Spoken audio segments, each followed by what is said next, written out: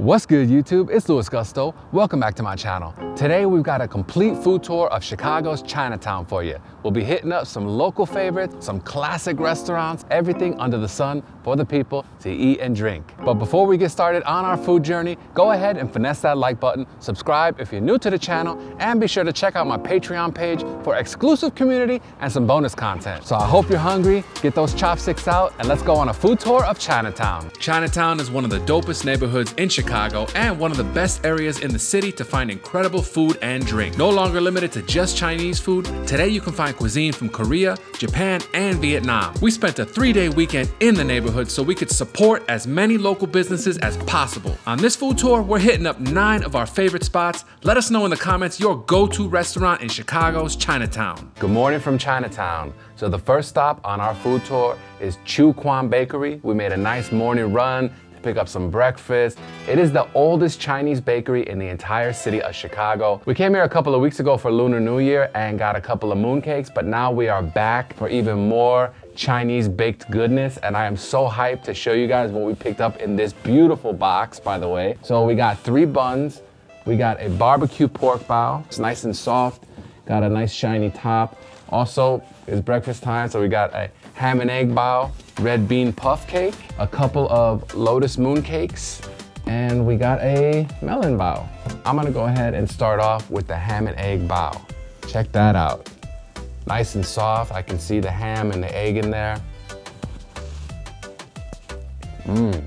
Wow, the bun is so soft.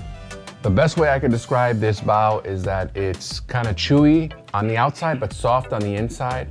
And the egg, it has a good flavor. Really great way to start the morning. And of course, y'all know I had to get my coffee. But the best part of all of this, the coffee, all the buns, the cakes, $10. And this coffee, I gotta say, for a $1 coffee, this is pretty legit. I always get asked, what are the best coffee spots in Chicago? Hey, this is a low-key, undercover, $1 coffee spot. Yes, it's still possible to get a $1 coffee in the city. Barbecue pork bao.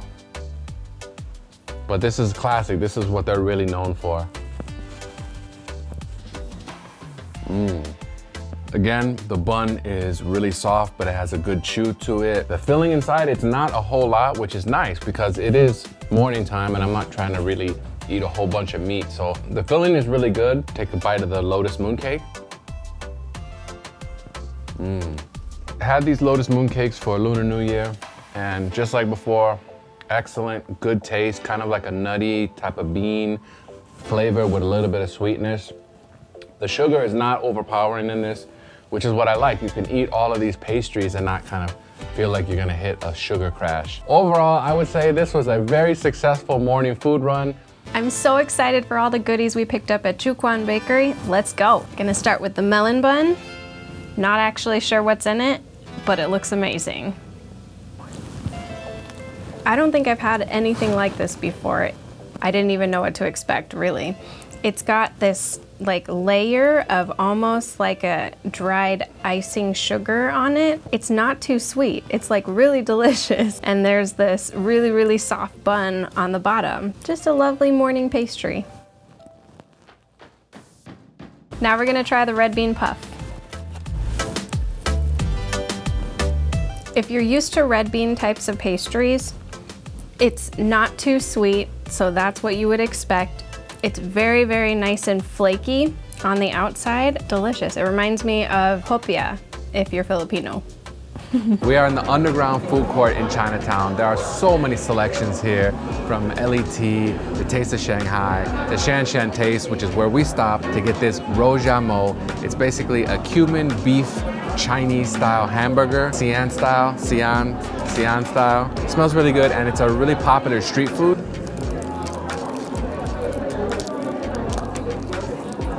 This is a real pleasant surprise. I didn't know what to expect from a Chinese style hamburger sandwich, but it's really good. The bread kind of reminds me of almost like an English muffin. On the inside, you've got the meat, and the cumin really comes through. Looks like you have some green onions or something like that inside there. This rojamo is so delicious. The bread is nice and light and fluffy, kind of like a pancake almost. And then you can taste the green onions in there, and the cumin just pops. I would totally say that this food court is underrated in Chinatown, probably because it's kind of hidden. You gotta go underground to come get all the way here. No trip to Chinatown is complete without boba tea. So we stopped at Elitea and I got me a grapefruit green tea. Look at that grapefruit. Nice. It's beautiful. Elitea is Taiwanese style boba tea right here in the underground food court. It's been a minute since we've been here. I got lychee with mango and strawberry jelly. It looks incredible, as you can see. Very colorful, very refreshing. That's usually what you get out of these teas, plus a little bit of kick of caffeine. I'm ready to try this. The lychee definitely powers through. I taste the grapefruit in that. So even though indoor dining in Chicago has been open for quite a while, it's actually at 50% capacity right now. Some restaurants are kind of still opting to be carry-out only. MCCB is one of those such restaurants. If you remember, last Lunar New Year 2020, we came down here, celebrated the parade, we went to various restaurants. MCCB was one of them, so we couldn't leave it out of a Chinatown food tour. It is a Michelin recommended restaurant. It is so incredible. So what we got here is some dry chili chicken, some soy shrimp, and choy sum. You know, we love that Chinese broccoli. Of course, they throw in the white rice on the side. And we ordered so much food, the portions are so humongous that they thought 3 people were eating. So that's why we've got 3 sets of chopsticks here. But in any case, of course, you know, I gotta try a little bit of the rice. Steamed rice, you can't really go wrong with that. It goes perfectly with the rest of the food. So I really wanna try the Meiji style jumbo shrimp first. It takes a little bit of extra work because you do need to peel. That brings that extra bonus flavors. Meiji style shrimp. That was a great piece of shrimp, real meaty, chewy. That flavor of the soy sauce is coming through. We're gonna keep this food train rolling, get some dry chili chicken. This is a classic. This is a favorite of mine and Larissa's. We're always getting this. You know what you're gonna get with a dry chili chicken. It's gonna be on the spicier side, that crisp and crunch. I don't recommend eating the peppers. I normally don't, but hey, if you want to, go for it. There's also garlic here, nice and spicy, but besides the spice, it's extremely flavorful. I definitely recommend this one. I am so excited to try this food right now because MCCB is one of my favorite places to get Chinese food. Here we are, the dry chili chicken. So this one is gonna be made out of the dark meat, which is more flavorful. It's got more fat in it. Obviously, it just adds to like the kick of flavor when you're biting into the spicy chicken. Super, super yummy. This is the Meiji style shrimp, full of soy sauce flavor. This is the choy sum. So it's gonna have the long stalks, so longer than like American broccoli. It tastes similar, but the leaves remind you of spinach. Super garlicky and healthy for you. Gotta balance out the rest of the meal that we have here. The next stop on our Chinatown food tour is Uni Uni, where you can pick up some delicious teas. Larissa went with the honey jasmine green tea hot, and I got me a strawberry orange jasmine green tea with crystal boba. It's looking pretty good. Haven't had my caffeine this afternoon, so ooh, that is good. The jasmine with the green tea and the fruit flavors mixing in. Wow, I'm about to get a jolt of this fruit tea from Uni Uni. We are kicking off day 2 of our Chinatown food tour with a morning stop at Tous Les Jours. Gotta get that morning coffee, so I got a double espresso. Tous Les Jours is a French Asian inspired bakery, and don't let all the wrappings and the boxes that all the pastries are in confuse you, because everything is baked daily. As a matter of fact, they recommend that you consume it day of or refrigerate it. So this is a fresh croissant. So just like you'd expect, nice and flaky, buttery. Goes perfect with an espresso. Hey, kind of feels like I'm in Paris right now. We've been here a few times and it always comes through. It's a nice little bakery right here in Chinatown Square. So cheers. Got my honey Earl Grey lemon tea to kick off my morning. I also picked up a strawberry croissant. It looks like it's got a little bit of a cream filling. Check that out. Here we go. We love starting off our day with pastries like croissants because they're light, they're buttery, flaky. This specifically has some good balance with the sugar and strawberries.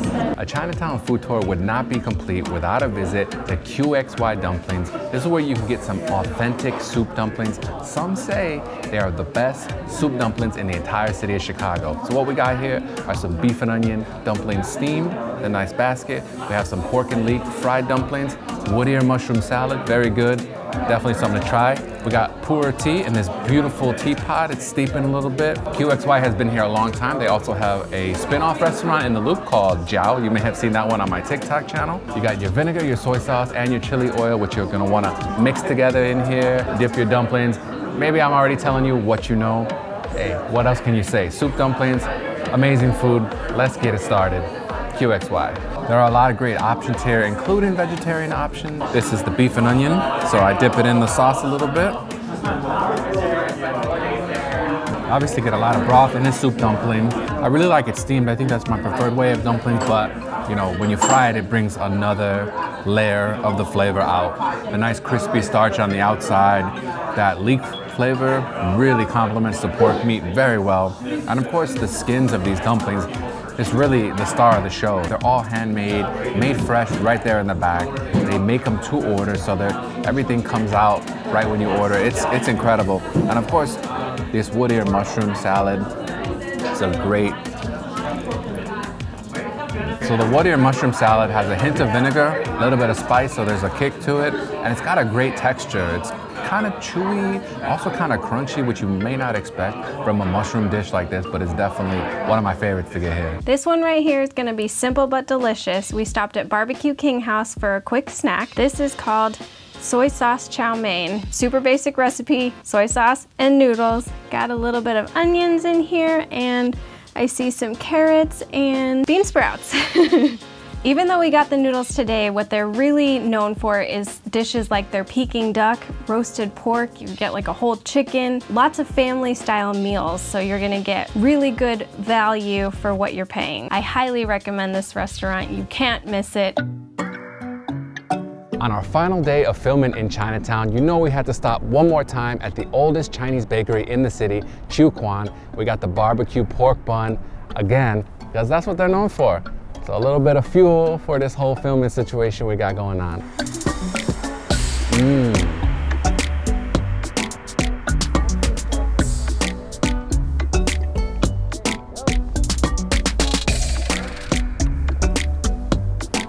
Dai Bak, this is a Korean barbecue spot where they actually cook the food for you. And a lot of Korean barbecue spots, you have to cook the food yourself. I'm not really into all of that. They bring you lots of banchan, which is great. They got some soju, which is pretty much an essential when you're eating Korean barbecue. And of course, you've got the K-pop on the speakers and on the screens all around you. Some nicely animated menus. Dai Bak has some great food. This is like my 4th or 5th time coming here. It's always coming through in the clutch when I want that Korean barbecue right here in Chinatown.